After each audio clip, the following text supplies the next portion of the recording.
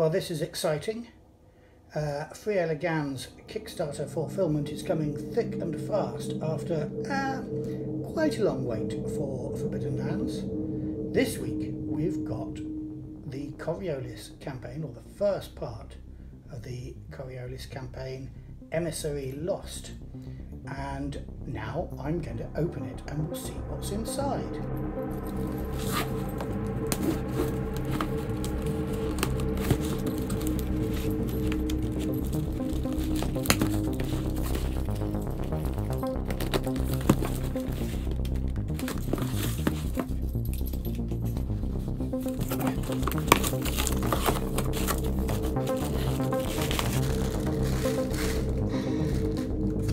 And the first thing we have are some lovely new Coriolis custom dice. We didn't get these in the first Kickstarter for Coriolis, and I always felt we were missing some lovely custom dice. So here they are. Well, shall we get them out?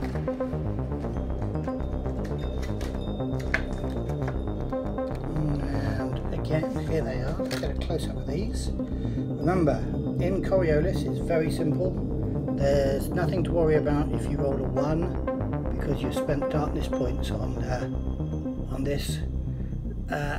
We're only interested in 6s, which are successes. And here we have the scarab, which makes quite an important part of the Coriolis iconography. That marks a 6. We'll see how these go in play. The box comes with 10 of those dice, which in Coriolis should be enough. What else do we have? Nothing we need to worry about on there. We have some bubble wrap. Obviously, that's an exciting thing. And in here, let's get that box out of the way. We've got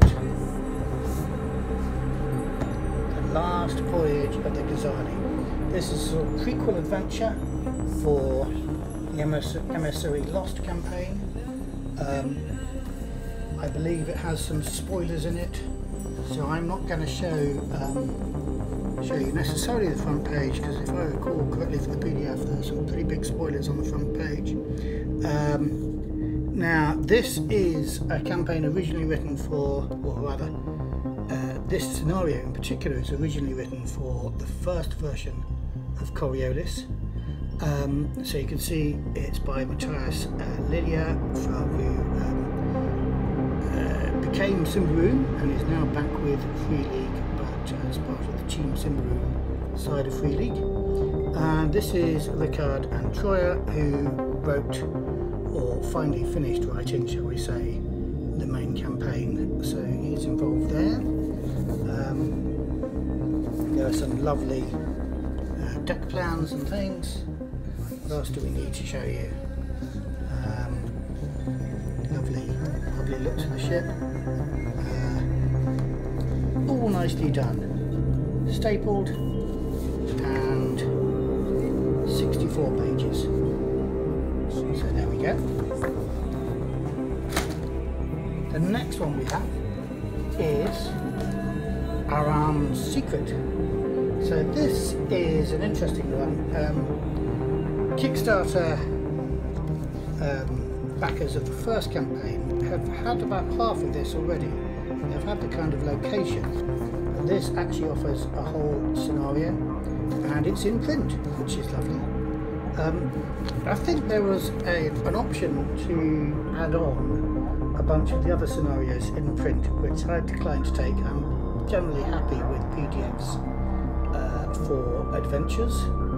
They're kind of use once things, so I'm less worried about having them in print, and I'm quite happy with using them on my PDF, where I can scribble on them on my tablet. Yeah, I quite like Aram's Ravine as a setting there, and I did plan to have an adventure there at some point, so I think there will be an adventure there now that one has been written for me. I don't have to prepare it. Then, just before we get onto the main book, we've got the map of Kura, which is not massive,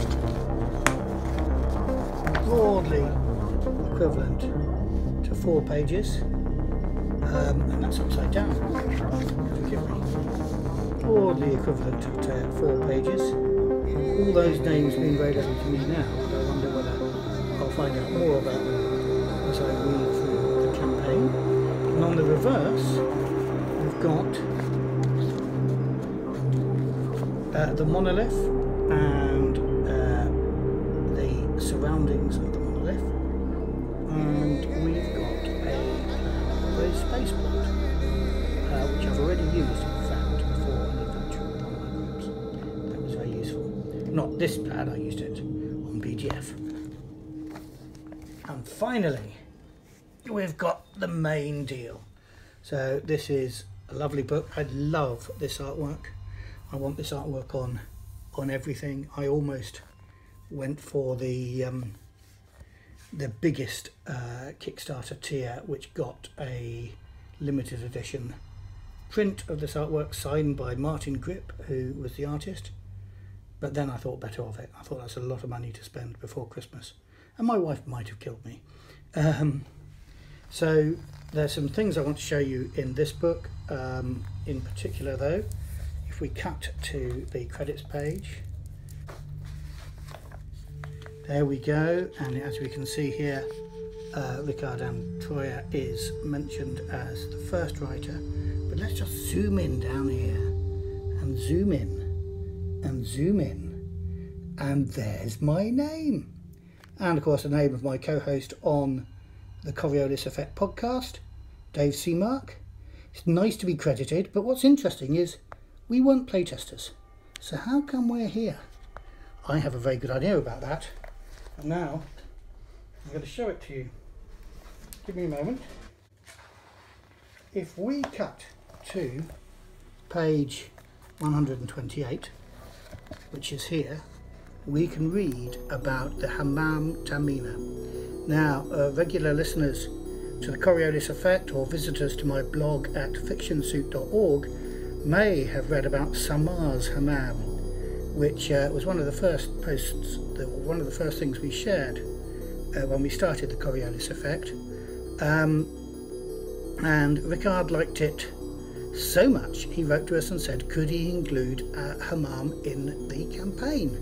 Now, he didn't need to do that. He could have just nicked the idea. This isn't Samar's Hammam, although there's a lot of similarities. It's smaller. Strikes me that Tamina may well be Samar's sister. It's so familiar. But it was really nice of him to ask, and I think our playtester credit is because we so willingly said yes, of course. So that's a little peek inside the book, but again, this probably is spoilerful for anybody that's planning on playing the campaign as opposed to running it. So I think that is the end of this unboxing. Thanks very much for watching.